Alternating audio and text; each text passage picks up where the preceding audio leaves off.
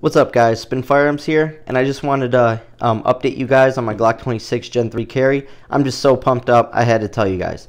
Anyways, this was the slide that I had on previous. It was just a Hooper Gunworks OEM profile slide. As you can see, it does have some wear, but literally for all the carrying I've done with it, not much at all. And also it had the metal Glock night sights, which I will be taking off and putting on a new firearm. But anyways, this is the updated slide. It is optic ready. I do have an optic on the way. I will not let you guys know until I make the unboxing video. And suppressor height sights. I wanted to get the same exact Cerakote color so it matches my backplate still. And this thing just looks like a beast. I mean, this thing looks awesome. It runs so smooth already. Usually with Cerakoted slides, you got to break it in a little bit.